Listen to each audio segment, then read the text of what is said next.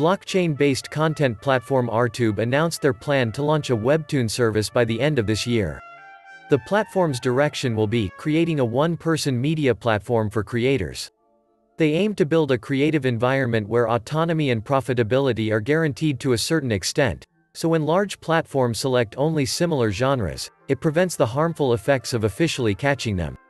Recently, there's a saying that Naver Webtoon has the nationally accepted thumbnail. The webtoon trend of similar thumbnails, source, Ruliweb Community. It's composed of an angry man against a red background, or a woman between two men. Similar genres have become the mainstream of the market, divided into Naver Webtoon and Kakao page.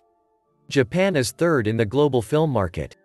However, it has begun to officially decline as the production committee system took place.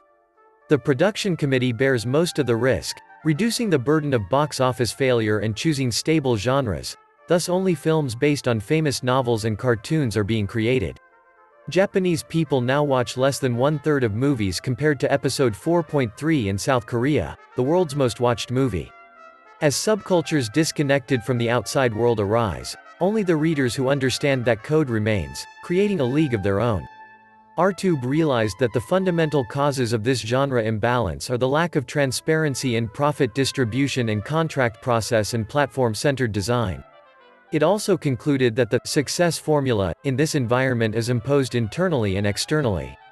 Therefore, Artube set up a vision to reconstruct the platform as centered around authors. The philosophy is that the root of webtoons is based on creativity. As the Korean webtoon market faces its golden age, Artube hopes it won't forget the efforts to create new trends rather than following existing trends.